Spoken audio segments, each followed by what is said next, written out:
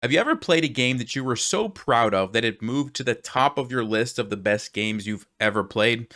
Well, that just happened to me. Now, I don't really have a list per se that I keep track of, just kind of mentally, I have some games in the back of my mind that I'm proud of. But this one, I have to say, probably belongs at the top of the list. It featured four brilliant moves and an incredible checkmate to finish off the game.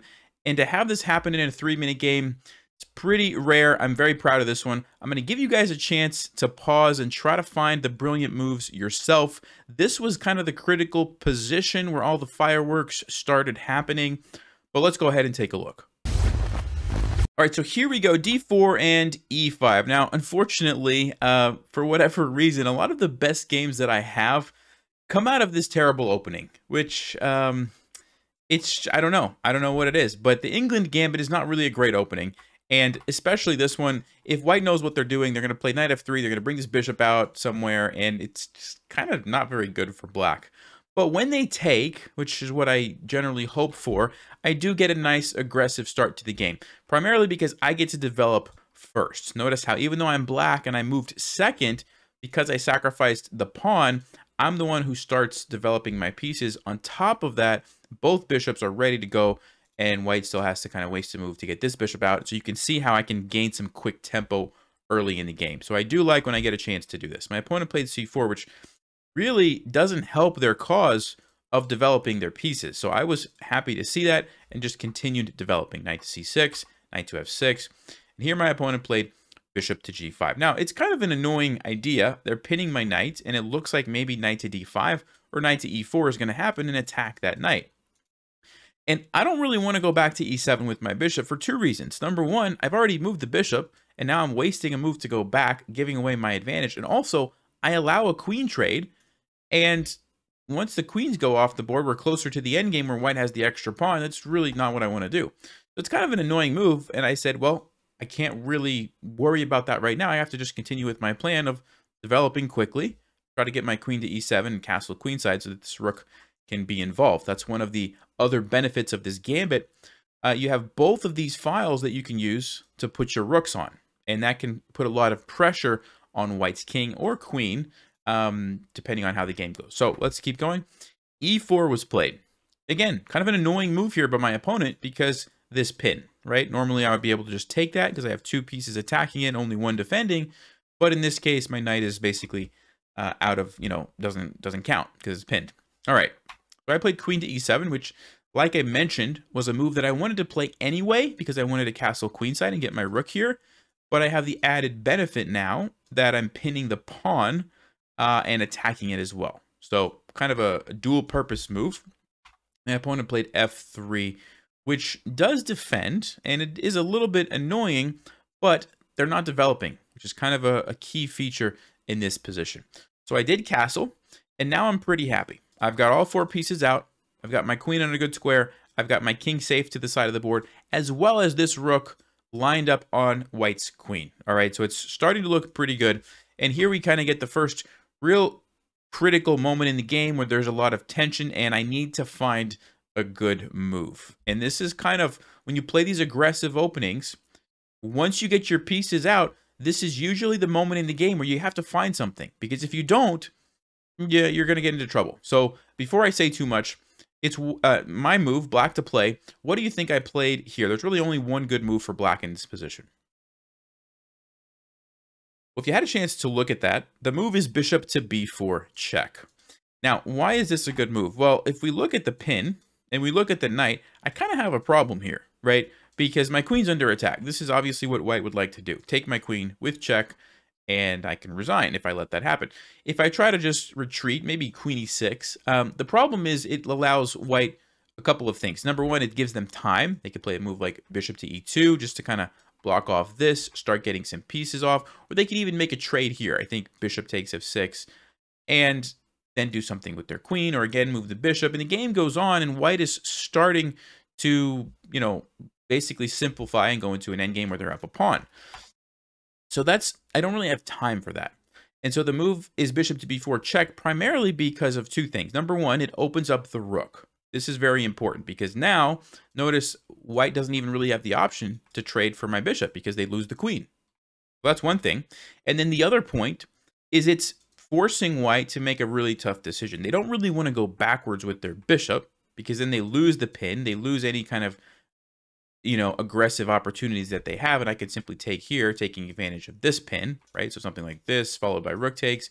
And I mean, white's in trouble.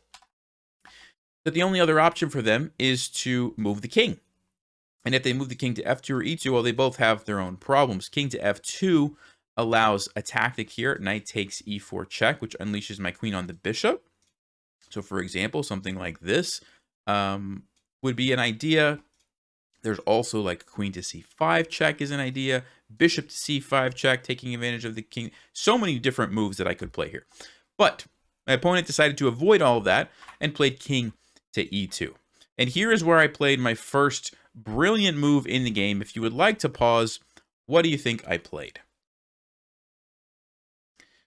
You had a chance to look at that. The move is rook takes d5. So what it comes down to is this knight is still causing me problems. It's still attacking my queen. I still have to worry about this pin. It's also kind of blocking off the file, and it's just too strong, right? And so sometimes, normally you wouldn't want to give up a rook for a knight, but in this case, the knight has to go, okay? So I sacrificed it. White recaptured, and I followed it up by another brilliant move. If you would like to pause, what do you think I played next?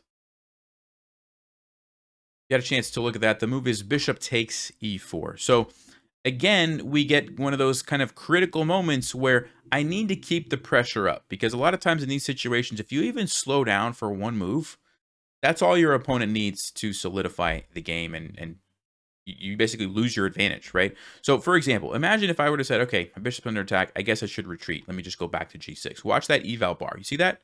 In one move of just kind of a defensive retreating move, it's over. White simply takes my knight. I lose another attacking piece, and white is totally winning, right? So I've got multiple threats here. You could also say, what if I just move this knight somewhere? But again, it's not really putting the pressure on white. They can simply bring a rook over or even just trade. There's a lot of moves that are popping up that are fine for white. So only move that really keeps the pressure up is bishop takes e4. And yes, I'm giving up a lot of pieces. I gave up a rook for a knight. I'm giving up a bishop. The idea is that white can't really take this, because if they take this, my queen is coming in, and now white is in big trouble. If you look carefully, there's not a lot of options for the white king. He can either go over to f2, or he can play bishop to e3. If he goes to f2, I'm going to play, I was thinking of bishop c5 check. Looks like queen f5 is maybe a little better. No, bishop c5 check is the best move. Yeah, so I was going to go here. The bishop can't block, or I simply take, so the king has to run out. And then there's checkmate, which I didn't see in the game, but I had a feeling that if I got this position, surely there was going to be a checkmate that I could find. It turns out that it's queen to f5, which is an interesting move. You're threatening to bring the knight in, and then after bishop to f4, you play knight to e5. Difficult one to find, but I think I would have been able to at least come out on top. Anyway, this didn't happen in the game. I'm just kind of showing you the dangers if white would have captured the bishop. So because of that, white decided to trade here. I took back, just because, not really because I cared so much about the bishop, but because I needed my queen to not be attacked, right? Because this is a major threat that I have, and if I leave that there and try to do something with my bishop, the bishop can always just take my queen, right? So I needed to take it. So I took it, and here white played d6. And I didn't quite see the idea of this move. It was actually a clever move by my opponent. One point is if I take with the queen, then they're going to trade queens, and they're very happy about that. If I take with the bishop, well, then I'm retreating my bishop. It's not in such an aggressive position. I thought I could simply take here, and really white didn't accomplish anything. It's not entirely true, even though this was still a good move. They did accomplish something, because now queen to c1 actually pins my knight. And the knight is no longer a threat to attack the king, as well as this idea of queen to e3 to defend the king and potentially, offer a trade. Okay, so for example, if I were to play a move like bishop g6, which I was thinking about, white could block with the queen, and I don't want a queen trade, and the queen's actually doing a really good job of defending the king. So because of that, I found a different move here, which was my third brilliant move in this game. If you would like to pause, what do you think I played next? You had a chance to look at that. The move was rook to e8. And basically what I'm doing here is saying, okay, I kind of have a threat here, but because of what I talked about already, queen to e3, it's kind of limited. It's not really that powerful. But once I get the rook and the queen lined up together, well, now it becomes much more powerful. Because now this queen e3 idea doesn't work anymore. Even if white plays it right now, I have bishop d3 just sacrificing the bishop because my queen can come in and now I can get checkmate in a few moves, right? So it takes away that idea from white, as well as gives me lots of opportunities if the king ever tries to retreat here. These guys are ready to go, along with the support of the bishop. Lots of tactical ideas open up by bringing that last piece into the attack. Okay, so there you go, third brilliant move. My opponent played king to d1, trying to get out of the discovered check. And here, I played the fourth brilliant move in the game. If you would like to pause, what do you think I played next? All right, well, if you had a chance to look at that, so let me explain. Well, I'll show you what the move was first. Bishop to d3. And now I'll explain how I came up with playing this move. So if you look at this position, my primary threat here is queen coming down to e1. That would be checkmate if I could do it. Now my bishop's in the way. So ideally, something like moving the bishop out of the way, coming down for checkmate is what I would like to do. The problem is when I go here, white's going to play like bishop e2 or knight to e2. And they block that off. And I can't take it because it's defended. And the game goes on. Now, it's still a good position for me. You can see I'm still winning. There's a lot of good moves that I could still play. But I don't have any immediate checkmates, and I have to, the game goes on. The other thing I was thinking about was taking here with check, because then I can go here next move. The problem is the knight captures, which, by the way, covers that square. And I did think about sacrificing my queen, but it just doesn't quite work, because after I go here, king back is check. I'm forced to take this, and at the end of the day, I'm out of pieces. You can see white has a lot of pieces, and I ran out of steam. I don't really have anything, okay? So I was noticing that, all right, I want to move my bishop somewhere, threaten this, but this is a problem, and this is a problem. So I said, okay, well, if I move to d3, it actually solves that problem, because now if white tries to block like this, guess what? I could just take it. So that looked pretty good to me, but the question was, what happens if the bishop just takes me? I'm just giving up my bishop for free. Can I get away with that? And whenever you're trying to think of a sacrifice like this, you want to make sure you have a concrete follow-up, especially as you start to run out of pieces. So I've already sacrificed my rook. Now losing the bishop, I'm going to run out of pieces eventually. So you need to usually kind of find a concrete line that you can calculate and see that you come out on top. And I did see one. So my opponent captured the bishop. And before I tell you what I played, if you would like to pause, what's the finishing line here to win the game? All right, well, if you had a chance to look at that, it's the move queen to e1 check. And this is a forcing mate in 4. Forces the king to run over here. Then we play knight to d4 check. And if you look carefully, the only place that the king can move to is back here on b1. It does put me in check, but I'm okay with that. I simply trade the queens, and then the rook comes down. Checkmate. The king has nowhere to go. Beautiful finish. The last 3 pieces that I have are all playing a role in delivering the checkmate, and white never really got to use any of these major pieces.